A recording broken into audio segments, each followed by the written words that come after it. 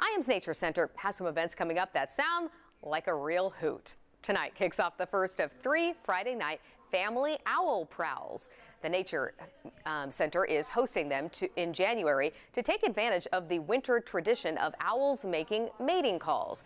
The prowls begin with a lecture on owls featuring Jack. You see him there. He's one of 2 screech owls that live at Ijams. After the lecture, folks can go on a medium hike on the property to hear the mating calls of screech, barred, and great horn owls.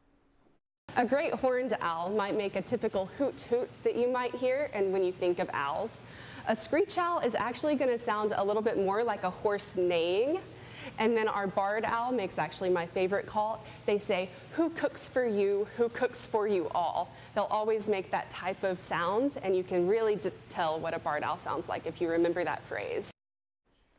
Tonight's Owl Prowl is sold out, but there is still room in both the January 12th and the 19th events. You're encouraged to dress for that cold weather and wear comfortable shoes. You'll get a red or black flashlight to cut down on light pollution. The cost is $15 per person, and you can visit Ijams to sign up for one of these events.